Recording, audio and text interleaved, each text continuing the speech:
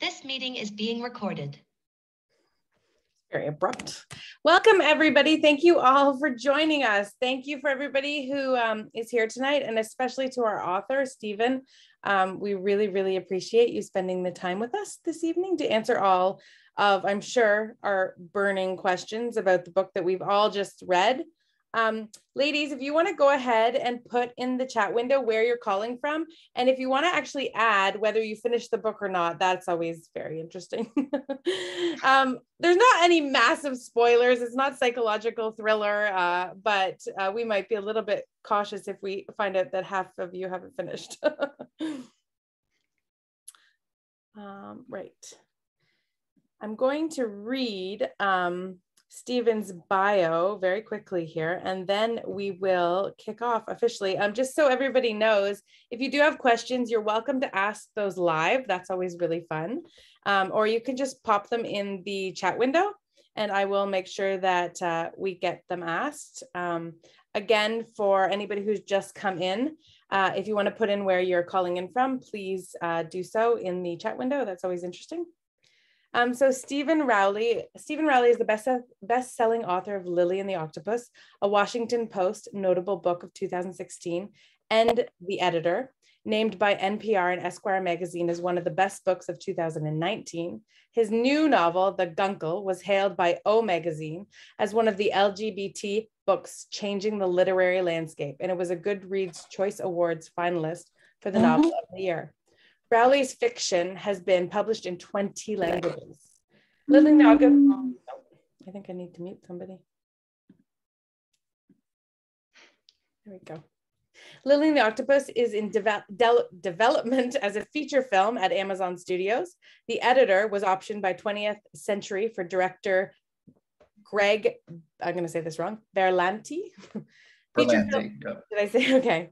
Feature film rights for The Guncle have been picked up by Lionsgate. Steven has worked as a freelance writer, newspaper columnist, and screenwriter. Originally from Portland, Maine, he is a graduate of Emerson College, and he currently resides in Palm Springs with his husband, the writer Byron Lane. Okay, so much to unpack there. Yeah, well, thank you so much for having me. And thank you for reminding me that we've chatted before for Lily and the Octopus. So it's great to be back. That's right. So we spoke in March of 2018 when after the group read Lily and the Octopus. So what's changed in the last, since we spoke last? Well, like worldwide or something? No, in your life specifically. Specifically in my life, yeah. Now this is my third book, so I guess this is what I do. You know, like talking to you for a debut novel. You know, I was just so happy, and it's something that came to me a little bit later in life. You know, Lily was published when I was 45, so you know, I was always jealous of people who went to a prestigious writing program and published their first novel at 25 or something.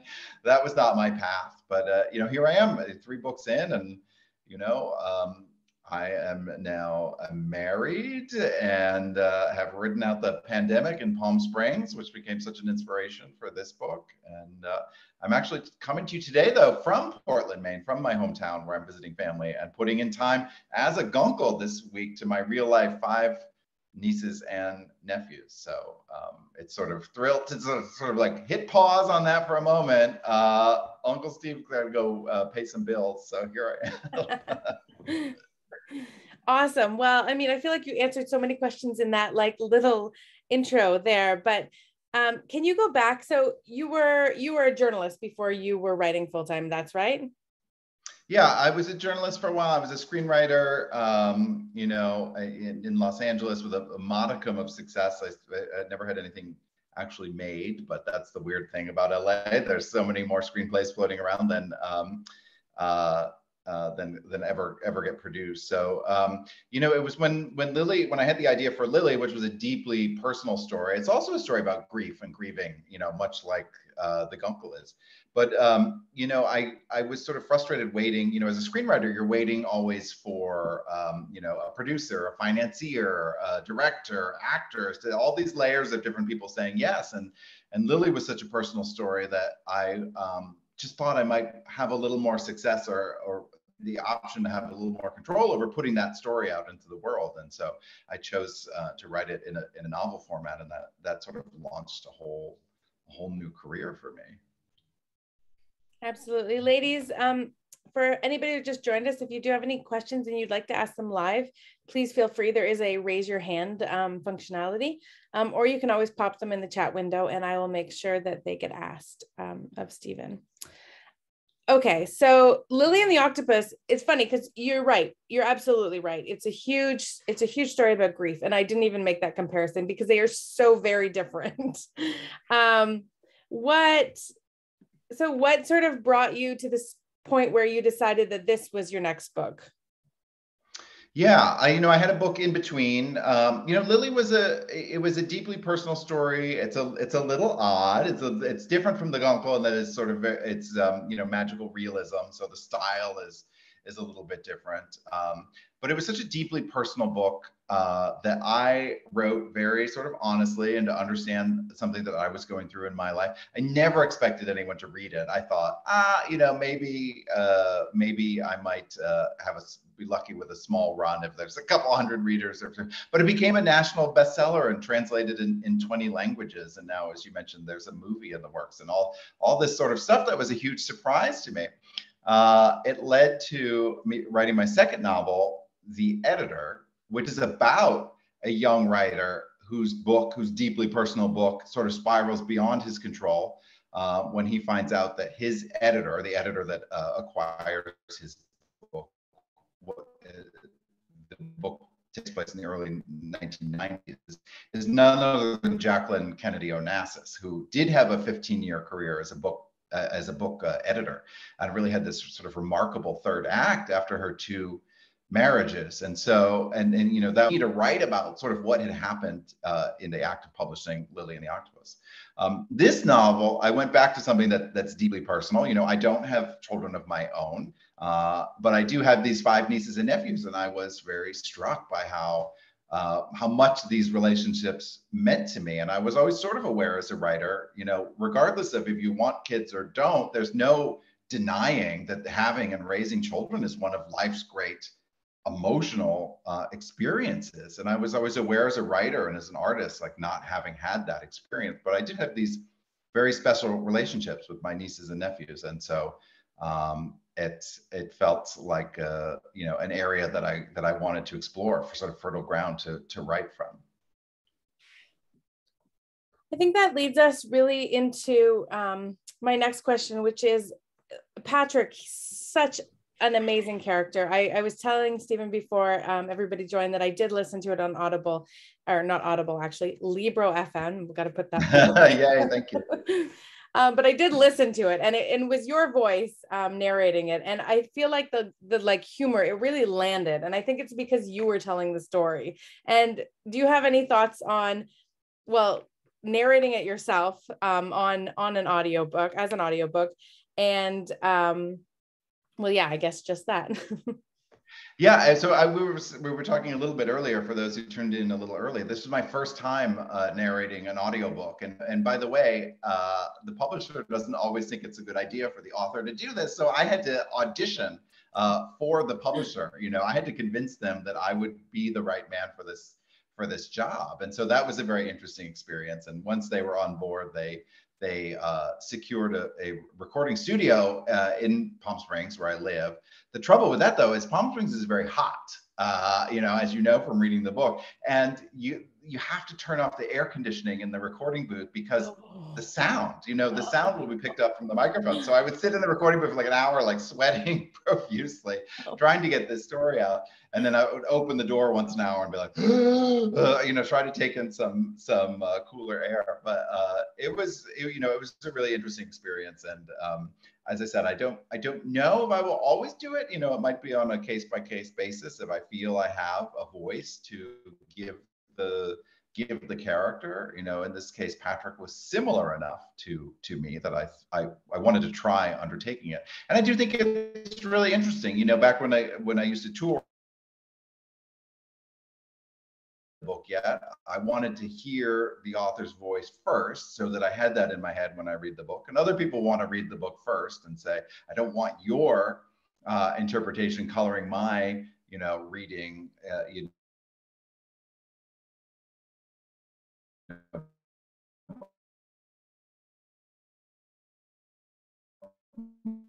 my ability to picture the story. Put it out in the world. So it's interesting to have a record of how it sort of sounds in my head, for anyone who's curious. Kathy has just written here that she thinks you reading it added a whole new level to it. So. Oh, that's really lovely to hear. I didn't know sort of how it would be received. I don't listen to a lot of audiobooks. Sometimes the narration is a little slow for me, or I'll put them, I'll change the speed of them a little bit. So I wasn't sure if the way I read would resonate with other people who are used to audiobooks. So that means a lot to me. So thank you. Okay, now we have so many questions here. One thing I did want to cover is, I said to Steven when I first met him, I'm like, I can't help but think of Patrick now because I know Patrick so well now. So how much of you is in Patrick or vice versa? Yeah, I will say, I was joking. Patrick's a little younger than I am. He's got more money than I do. He just dabbles in TV, which pays better than publishing. So he's got, more resources than I do. But our senses of humor, are definitely the same. I had to access that to give his, to find his voice. Our empathy, our worldview, our politics are probably all very similar. He's a little sadder than I am. He's been through some things that fortunately I have not, but I have great sympathy and great empathy for him, and particularly his ability to learn and change. I've gotten some pushback from readers about his behavior, particularly in the beginning of the book. And I have to always say, like, well, writing characters who, perfect characters who behave perfectly and say the perfect thing all the time, that doesn't really make for an interesting reading experience. So you've got to give them, someplace to grow. And so he's a little, he may be a little more abrasive at the beginning of the book, but I like how open he is to change. Denise, let's go to you. Do you want to ask a question to Steven? I don't listen to the audio books. Can you hear me? Yep. I can, yes. Oh, okay, lovely. I must say I really, really enjoyed the book. And like Erin, I kind of put Patrick's voice with the character that I saw in Will and Grace, his best friend. Mm-hmm. I hope that's not an insult, but I really enjoyed. No, not at all. Okay, great. So I really, really enjoyed the character that way. And I loved how you ended the book. For those who haven't finished, I won't say anything more. Yeah, we'll talk a little broadly. Yeah, I was just very excited to read the book. I talk to my children the way you talk to the niece and nephew. And sometimes I thought, oh, maybe I was a little too much over their head. Maybe that's why they don't talk to me anymore. But I have to say, the book was really, really good, and it's so exciting to be able to see you, because I was going to miss out on the game miss out on the discussion on Wednesday because I have another engagement. But I just was really happy to be able to meet you, and I'm looking forward to, if there is a movie, that I'd certainly support what you have, and it really gave me an insight into the gay community. It's not part of my life, but I'm understanding it so much more, and thank you for bringing it to the forefront. Oh, thank you. Thank you very much for that. And I would love to just sort of touch on a few things you said. And yeah, the idea that Patrick talks to these kids as, sort of mini adults. And I think, for many people, particularly like Clara, the sister, that, makes him seem from the outset like perhaps the very worst person to take them in for the summer. Whereas, I think when kids are really scared or frightened or sad, that they don't want someone to speak down to them or treat them, with kid gloves, that Patrick talking to them as if they were equals in a way, was ultimately like a strength, I think, for his relationship with them that summer. The story is in development as a movie, and I hope to have more news that I can announce soon. I did write the screenplay.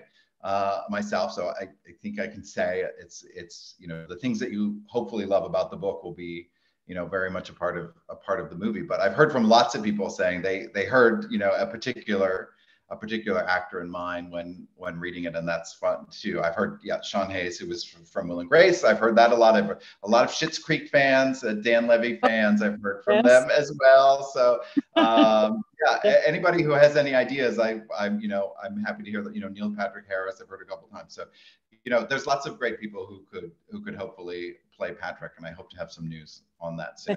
Thank you so much. Yeah. But thank you.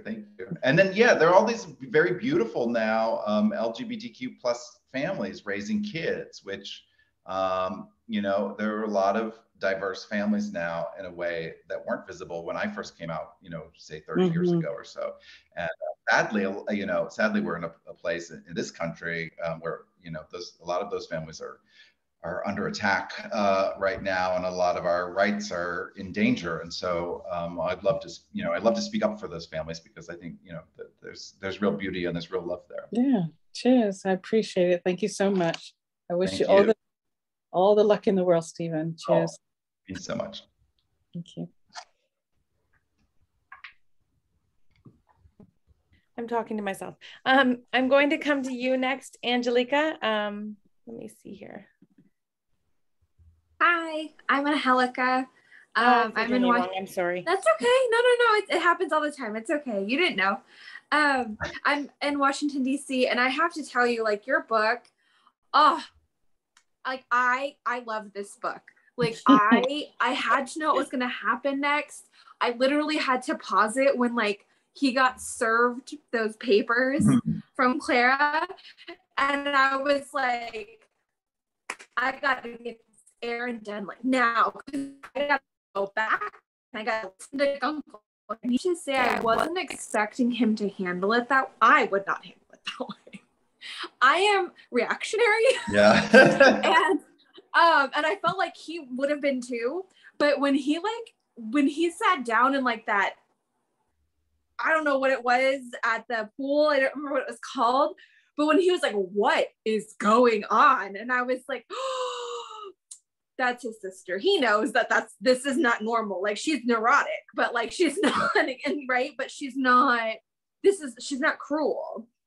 And so I really loved seeing that happen and seeing her deflation a little bit, because like someone's asking her about herself and someone's checking in on her, right? And I appreciated that conversation that they had a lot.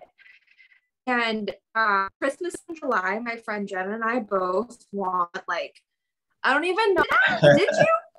Yeah, I think more or less. That's what I was picturing, at least. Ones that they had at Target, remember, like a couple years ago. I want like a giant one in my apartment right now. Like, we were both just like, Christmas in July sounds like a fantastic idea right now.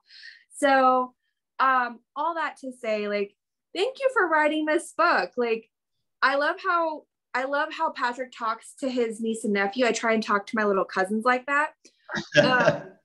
You know, because like, they're not dumb, they're just young, they're just kids, right? So I don't have to baby voice them. I can talk to them like people. And so I just thoroughly enjoyed, like, the kids seemed like foreign to him, but also like they felt like he was kind of foreign, I feel like, but then they felt safe enough with him to go sleep in his room at night, right? Like, to go sleep, like sneak in. And I loved how if someone asked a question, he's like, I don't know. Like, he was just like, I don't know. What kind of question is this? And so all of these very realistic conversations that you could see happening that I've had, my friends have told me they've had with their kids. It was just so nice, and it flowed really well, and it made me smile all of the time. And I wish I would have bought it instead of checking it out at the library. Not that I can't buy it, not that I can't buy it, but like, you know, it's kind of like it's a book that I want to listen to again and again. And I Oh, really thank enjoyed you. it. Well, one thing, like Yeah. Christmas in July, we got a few days left. So if anyone wants to put up their tree, listen, there's not a lot of joy always. So find it where you can. You got a few days left. Two, you know, I've already lost what I was going to say. But, oh, Clara, I have a soft spot for Clara, you know, and I'm visiting my two sisters this week, and they both, you know, as I was coming, you know, to do this event tonight, they wanted me to remind you that they are not Clara. They're not the inspiration for Clara, but I do have a soft spot for her. You know, clearly she's going through some things of her own, and I always think that's more interesting than writing like stock villains. Is to write pain, you know, people in pain who are going through some things. And, you know, she has legitimate concerns. It's not a slam dunk that Patrick's the right person for the job, you know, at the outset of this. And I think, you know, she's right to be concerned a little bit. She doesn't always handle it the best way, but, you know, the Patrick reacting the way he did is hopefully, you know, the marker of real change in him and the ability where we you know, to grow and where we see that growth really for the first time. So, you know, I'm grateful for that. It's interesting to write about siblings too. You know, there's a lot of threes in the story. So Patrick and the two kids, and then Patrick and Greg and Clara are, you know, three. There's literally threesome across the wall in Jed, and then there's the kid's mother and Joe in a way where, you know, back in the day. So it's interesting, you know, sometimes when there's three characters, the way the loyalties and the frictions can change over time. Thanks for your question. If anybody else wants to ask one live, then please just use the raise your hand functionality. Otherwise, we have so many coming up here in the chat. Don wants to know, what do your nieces and nephews think of the book? Are Maisie and Grant based in part on any of them specifically? Yeah, well, so they're all still a little young to read it, on the young side. The book is dedicated to them. So to the extent that I stole anything from their lives, you know, I feel, you know, hopefully they'll forgive me. I do feel for any of you, if you're related to writers or no writers, because be careful, we're sponges. We will absorb all these, you know, details that are, you know, you need to put in a book that makes it feel sort of rich and alive. That Maisie and Grant are not like, there's not like a one-to-one correlation to my nieces and nephews. There is a few things, you know, combined perhaps, and then some children of some friends and, you know, things I'm observed, and a little bit of me maybe when I was a kid too, that I had to access in writing them. But it was super fun to write them as kids, and the scenes, their scenes with Patrick are some of my favorites. Just to expand on this question, Kathy actually wants to know if your nieces and nephews get to call you Guncle, and do you have Guncle rules? They do now, you know, sometimes as a joke. But you know, I haven't like sort of dictated hard and fast rules the way Patrick does, but I certainly have, you know, my own philosophies in raising kids. Fortunately, they align with my siblings and their partners and spouses, so that I don't have to intercede with my own you know, with my own viewpoint that much. But you know, they would absolutely align with Patrick. It was an interesting way for me to imagine what I might be like as a parent and what I think would be important to pass on. And so those rules, while some of them are very silly, some of them are truly I think hopefully meaningful. And so they were a lot of fun to add. Speaking of meaningful, one of the characters plural here, that I enjoyed the most was Jed. And I was excited whenever one of them showed up. They just always seemed to bring such insight to the story. Was that really intentional? Can you talk a little bit about those three characters? Yeah, I mean, I adore Jed. I love that other people love them too. I wasn't sure at first if this would just be, you know, just a, you know, a stone's throw too far for some readers.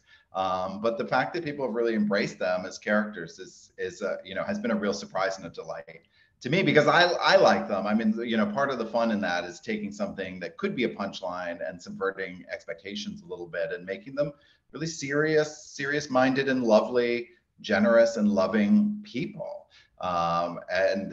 You know, I have known a few relationships like this. I don't know that it would be the relationship model for me necessarily, but that's one of the joys of being a writer, is you can put yourself in other people's shoes a little bit and imagine what that might be like. But yeah, I really enjoy them. And, you know, Patrick has a few quips in there at their expense, but they are, you know, hopefully very well-rounded and fun individuals. But, you know, to a certain extent, the story's a fish out of water story for the kids as well. So I thought, okay, what might they see in the hippie-ish California desert that they might, you know, not encounter necessarily in suburban Connecticut? And so they were a lot of fun to sort of toss into the mix.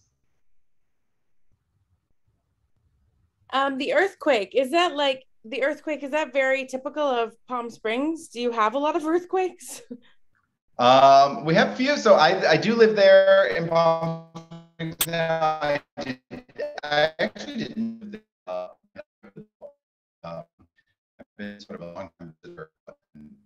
I've had a house there that was kind of like a rental property for us for a while, and then a weekend place for us to get away from Los Angeles where we lived. And you know, after writing the book, I was like, you know, I think I really like Palm Springs and would like to be there full time. This is now the hardest time of year to be there, because it is unrelentingly hot, as it is in the, you know, in the book for you know, the summer that they're there. This is not the on season as it were. But yeah, there's a few earthquakes. I've experienced a number of them since being in Southern California. I do remember one in particular. I was sitting on my couch facing the glass doors, looking out at my swimming pool, and I could see the water like sloshing side to side, like just about to spill over the edge. So they happen. They're not monthly occurrences, or thank goodness, you know, otherwise I might reconsider a little bit. But you know, it's part of life in Southern California a little bit. So okay, let's talk about Sarah. Obviously a very important character, although mostly absent during most of the book. But have I got this right? She was based on a friend that you actually lost to breast cancer? yeah, and that happened while I was writing the book. You know, I think I started thinking that this was going to be more of an outright comedy. You know, I was looking at Auntie Mame. For anyone who knows that story, you know, it was a 1950s novel by Patrick Dennis, and then it was a movie, and then a Broadway musical, and then a movie musical, and you know, that's had a long history. I've loved, you know, Sound of Music and Mary Poppins, and you know, all this sort of magical caregiver genre, and I thought it would be fun to create sort of a queer entry in that space. But I was imagining more of an outright comedy, and you know, and I think the book is still funny, hopefully. Yeah. But yeah, like a month or two into the writing process, I did lose my, you know, one of my best friends from college to breast cancer, and she left behind a 6-year-old son. So that was, you know, it got me thinking about grief in children in a much more serious way. You know, Mame had sort of shipped her ward, her nephew that she inherited, off to boarding school, and it sort of sidestepped that issue of grief and grieving. And I very much did not want to do that in this story. And so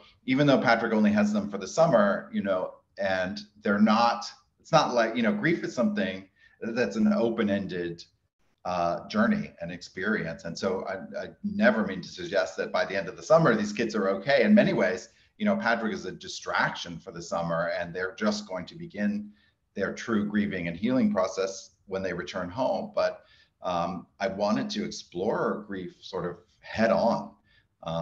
And hopefully it's sort of that balance between, you know, this sort of earnest, heartfelt discussion of grief balanced with the comedy is what makes the book hopefully soar. You talk about sort of like the timeline for grieving, and I mean, Patrick was dealing with his own grief over something that he had shut. Like, how long had Joe been gone? 4 years? I think it's more like 8 or 9 years in the book. Yeah. So yeah, and that's that's an interesting thing for Patrick to realize, you know, that his grief journey is not the one that he wants for the kids necessarily, that he really shut himself down or shut himself away from the world. And I think he realizes early on that that's not what he wants for the kids. And so the best way to help avoid that is to lead by example. And hopefully, it's interesting that this book came out in May of 2021. So as vaccines were a thing for the first time, and we'd all been sort of self-isolating in a way for the year prior to that, and it's just coincidence that I'd written this book about a character who's also been isolating away and is finding his way back into the light, and that it came out when it did. I think we're all grieving a little bit now, whether it be truly, if any of us lost anyone in the past couple of years of the pandemic, or lost time or lost togetherness, we've missed a lot, as a culture. And so it's just a sort of interesting timing to the book that I could not have really, imagined when writing it. Do you think that helped you personally, writing about losing Sarah in the story and going through that at the same time yourself? Yeah, I'm afraid I'm a little bit like Patrick in that I was able to write about it, and that helped, sort of in the initial part. And then there are other parts where I thought, oh, I threw myself into the book, and I actually do now, miss my friend terribly. And I'm like, I wonder if I kind of like working it out through Patrick, if there's parts of it I haven't worked through myself yet. And it is, there are days when I realize like, oh God, that's not, and I want to call her still, or it still strikes me that she's not here. And so, it is interesting how, it's been a couple of years now. So it's interesting how open-ended and surprising, grief can be. And it's not something you're cured from. It's something you kind of learn to live with and make peace with. And hopefully it helps you appreciate the time that you have here and the relationships, and telling people who are here, how much they mean to you while you still can. And what an amazing gift. I'm just thinking here, like Suze has written here, she writes, full admission, I have not actually cried in a book since Dolby died in Harry Potter. This is the most precious, kind, loving book about grief and healing. She loved it. Oh, thank you. Yeah, it's interesting to sort of craft these conversations in a way that children can understand them. And I think there's so many ways in which adults, like, we're just trying to understand. And so even breaking it down in a slight childlike way is helpful to adults sometimes, because we don't stop and really break down that process for ourselves. I think I got a lot of emails actually of people saying everybody's going through something always, but and like, because grief, like you said, it stays with us for so long. I feel like we're always dealing with it, because most of us, if you've never lost anybody, it's very unusual. So most of us are dealing with it on some level or another. So there's so many one-liners from your book that are just like so spot on and like really, really profound. So, but then it's given to us sort of like in this like light, playful, with a lot of humor, which is just a really nice way to sort of like work through it. Well, remember when I told you I like Mary Poppins? To me, that's the spoonful of sugar, that helps that medicine. Yeah, and that's definitely something that I was conscious of in writing it. All the stories that I've loved, growing up too, have that real balance of humor and heartbreak in that way. And in a project like this, it's truly balancing those two things. It's the hardest part. Like I would go through scenes almost surgically, and sometimes there's one joke too many, and it throws off the whole balance of what you're trying to do. And conversely, if you go too long without allowing the reader to take a breath, with a joke, the book becomes too heavy. And so it's really surgical sometimes, finding that balance. To the extent that readers are responding to the book, it's very gratifying. Well, we need to know if the Toto scene has any place in reality. If the what? The toilet, with the song? or what was it called? Not a toilet. The toilet, yeah, the washlet. No, I don't. Everyone asks me, do you have this? Do you have this washlet? Do you have this toilet in your house? No, I do not. I've actually been sent a number of caftans and pool floats and things like that, but no one has thought to send me a $20,000 toilet. But I feel for crime writers and horror or thriller writers, because all I was doing research and stuff, because all I was doing was Googling research on this toilet, and now every sponsored ad I would get in my social media feed was for very expensive porcelain bathroom items. And so I was like, what happened if I Googled like how to get rid of a body? Like, I don't know like what the internet would think of me then. That was very interesting. And, in some ways it was like, I know kids are, certainly my experience with my nieces and nephews is that sometimes toilet humor is something that kids are into. And I'm like, well, I'm not going to write it quite in, as bodily functions, but I might like literally the toilet itself will be something that I can draw some humor from. I read it to my husband because he's a plumber, so I thought he would find that. Maybe he knows where I get a discount on. There you go. Photos are expensive. I know that. Okay, let's change sort of speeds a little bit and talk about, so your partner Byron is actually also an author. I would love to know what that experience is like. Do you both work from home? Do you read each other's work? Is it helpful? Is it hard? Yeah, some people were like, that must be such a nightmare. And, certainly at the beginning of the pandemic, I know a lot of writers who are married to like, high-powered corporate executives or attorneys or something. And I was like, I can imagine them invading their personal workspace and being on like loud conference calls all day, or at least our house is quiet, which is conducive to writing. But there are challenges, certainly. There are professional jealousies to navigate.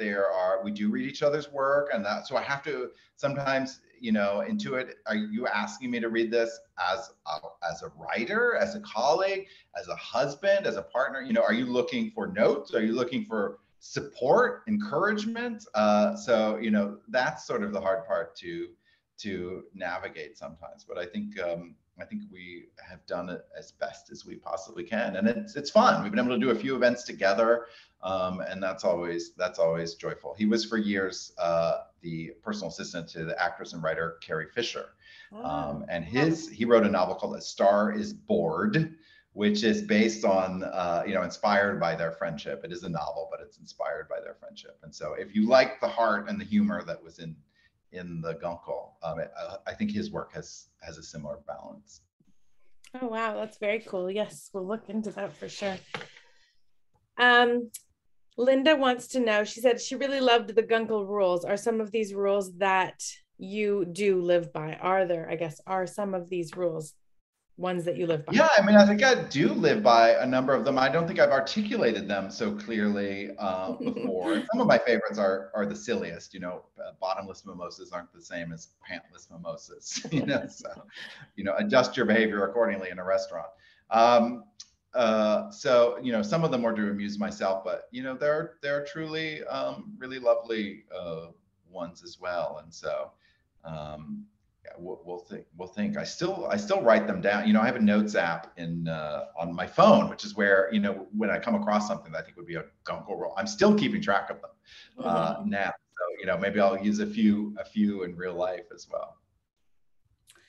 Oh, sorry. Kathy wants to know your husband's name again so that she can find his book. Yeah, Byron Lane, Lane, and the book is A Star Is Bored. And that actually came from, he traveled the world with Carrie, and they would march up the steps of this incredible temple in Japan or wherever. She'd take one look and be like, I'm bored, and they would want to go back to the hotel. That's cool. Yeah. Okay, so I want to just revisit the television movie place right now, because I know all three have been optioned, and I know that doesn't mean anything because they could always still be a long way from seeing anything on TV. But how, are we going to see, is there any definite plans to see any of your books on the screen, or is it all still up in the air? I hate to say definite. I've worked in Hollywood enough a long enough time that, I'll never say, I've never say definite until it's actually up on the screen. Sure. I will say, yes, they're all in active development. They it's almost neck and neck to the screen. I wouldn't be surprised if we see the Guncle first, even though it was, the most recent book, in that, we have a script, we're making great progress, and you get Patrick and the kids in the house, and it's almost the easiest to film and get up there on the screen. So I'm very hopeful that we could have something in production within the next 6-9 months or so. So fingers crossed. That would be amazing. We've had a couple of books that we read, like Pachinko, and a couple of books actually go to movie, and it's always like such a big deal. Yeah, and Pachinko is extraordinary. It's so beautiful, so beautiful.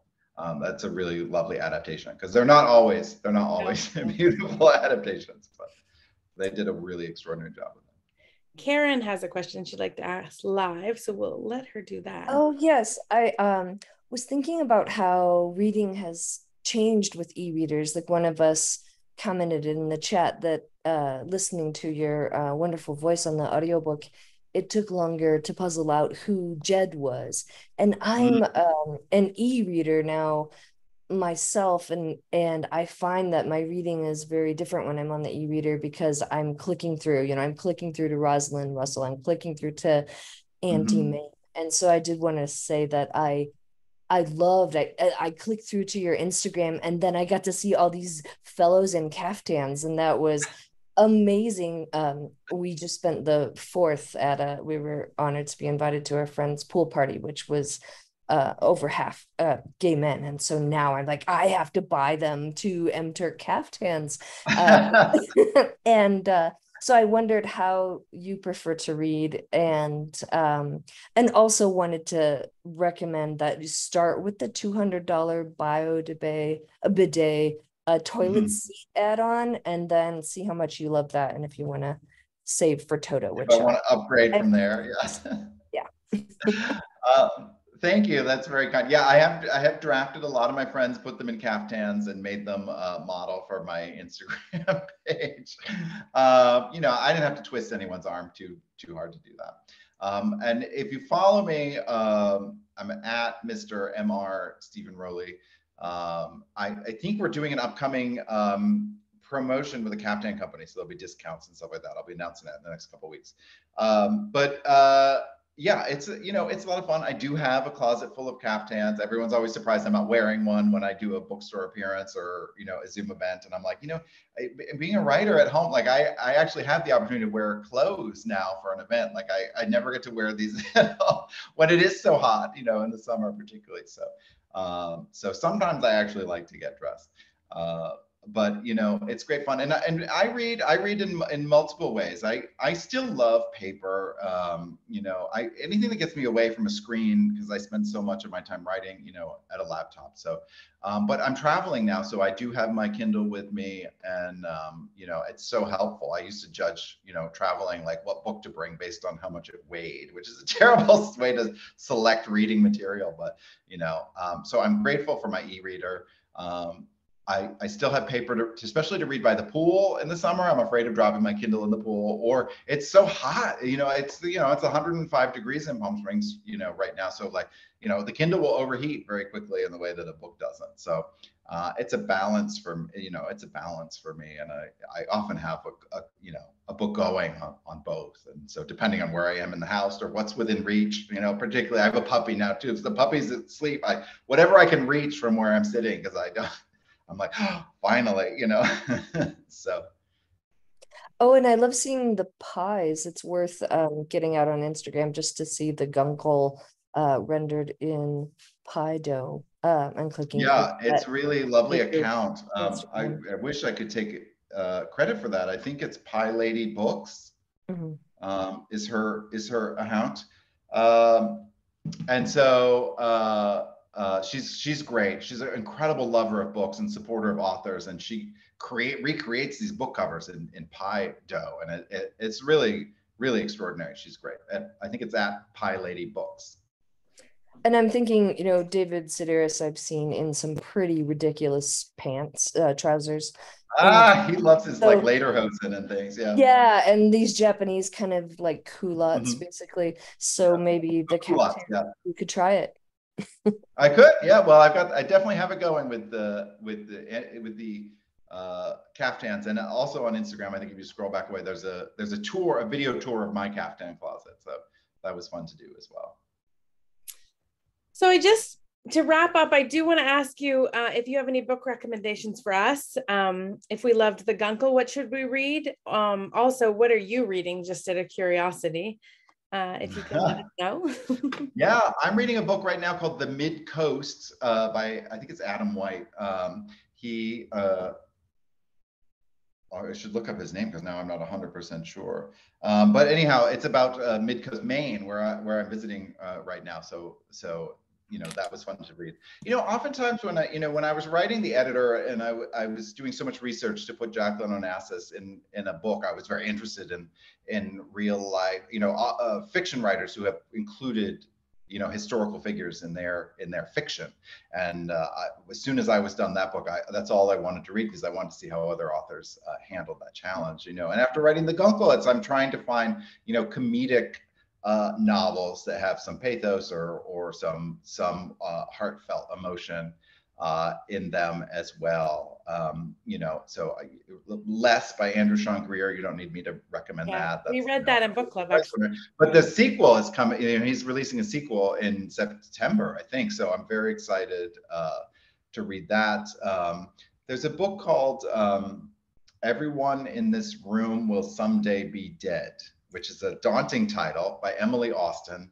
But it's a wonderful novel about social anxiety and sort of having, and it, to the extent, again, like I was mentioning earlier, that we've all been more at home or more isolated or more dealing with each other on the computer, like as we are back out in the world a little bit, dealing with people, like the anxiety that can sometimes come from that. It's also very funny, like the Guncle, hopefully.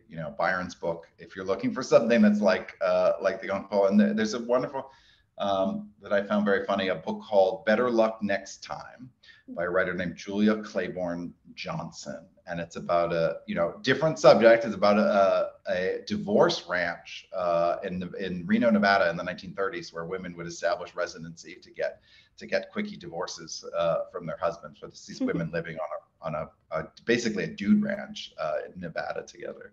And there's a lot of humor and heart in women finding second chances. So that's been a lovely one I've read recently too. We actually read Andrew's book in book club. I'm sure. Yeah, but I didn't know there was another one coming out. So thank you for letting me know that. Yeah, sequel coming very soon, just a couple weeks. He got a Pulitzer for his first one, didn't he?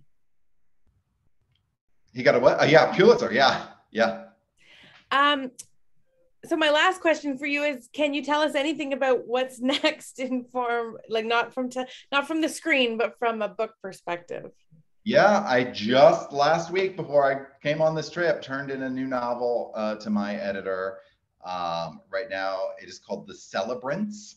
Okay. As in people who celebrate, The Celebrants, and it should be out in May of 2023. So look for that. I don't like to say a lot about it, but I will say I was inspired by, I don't know if anybody will remember this, the movie The Big Chill, which was a movie from the 1980s about college friends sort of reuniting after the death of one of their own. And so, it's sort of a updated version of that. It was, I rewatched the movie earlier during the pandemic, and it's a little bit about middle-aged ennui and what will the back half of our lives look like, and everyone is 35 years old. I was like, what?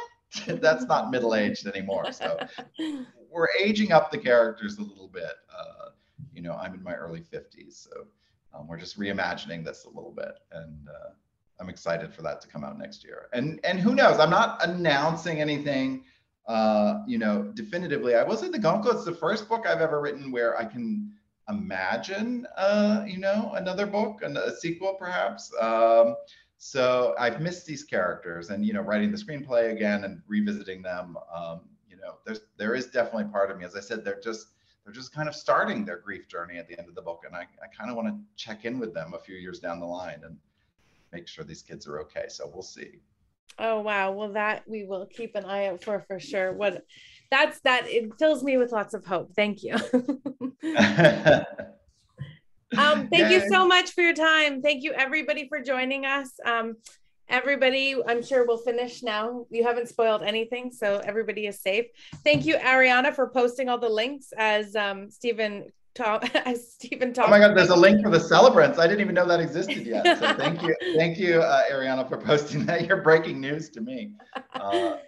And we hope to speak to you again in next time we read one of your books, which I hope won't be too long. I'm always thrilled to join you, and I'm so grateful. I know, and not even everyone who's been here, but on Instagram, I've been tagged in a lot of things from the local chapters and different Gloss groups that I've seen. And so everyone who tags me, I try to like and comment. I've been on deadline, so it's been hard to hit everybody, but I'm so grateful for your engagement and all of your kind comments and enthusiasm for this book. So thank you. Well, best of luck with everything. All right. I can't wait to talk again. I'm confident we will. Bye, ladies. Have a good night. Thank you for joining us. Thank you.